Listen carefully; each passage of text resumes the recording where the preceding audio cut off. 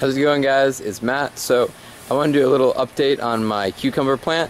So if you guys have seen my past videos, it was growing up all over these bushes and just taking over. There wasn't much guidance for it to grow anywhere. It had totally overgrown its bin that it's growing in. And so I just put these 2 rods in the back of the bin in the dirt, put some string across them very simply, and then I encouraged it to grow onto it. But today, I came out and I actually basically cut all of the little tentacles that grab on to the bush, and I kind of reorganized the plant up onto the scaffolding so it will have something to hang on to. And it's got a few small cucumbers on it that could develop into something. We'll see how they go. I'm just happy that these bushes aren't getting suffocated anymore, and the plant itself, I think I've already seen some bees on it. I think it's better aerated. It's less all over itself, so I think it'll do better in this position, and I'll get more cucumbers, and it can grow a little bit more. And one thing I wanted to give you guys a tip about growing squash or cucumbers, anything of that similar nature. I've noticed that they're very susceptible to mold when the humidity is high. So one thing I would suggest doing is going through and if you look at it, oh, it looks very green, you don't see any dead leaves, but if you look down here, these are all the leaves that I trimmed out today that were dying or just had been gnawed on from insects.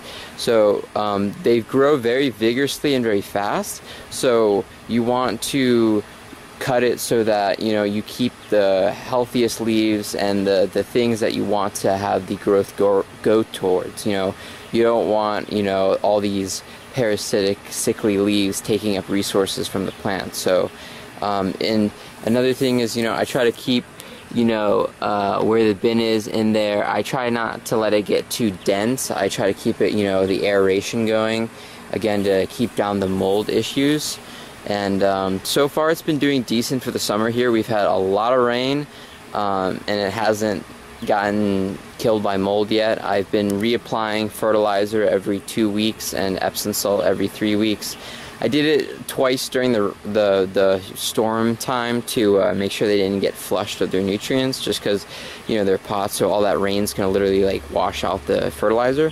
So I added a little bit extra just to keep them boosted and their immune systems up, because a lot of times if the plants get flushed of their nutrients, their immune system goes down, and then they get susceptible to parasites and diseases, and then your plants are dying.